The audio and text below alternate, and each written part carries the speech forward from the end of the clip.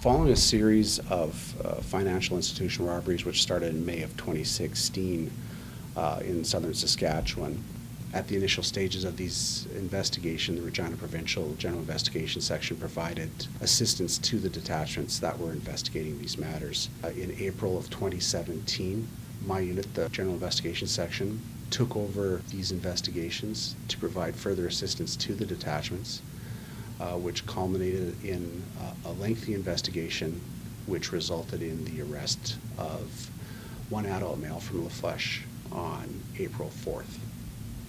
When you're dealing with investigations, we don't put a time limit on it.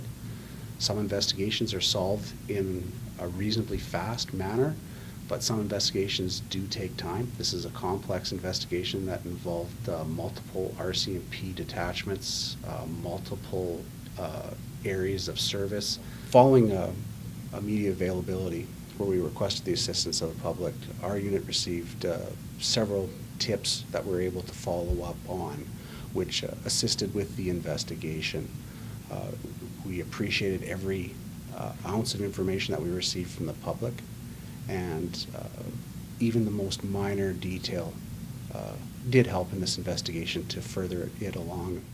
This investigation was the culmination of good police work from numerous RCMP units, which include the detachments, which were actively involved in the investigations with us.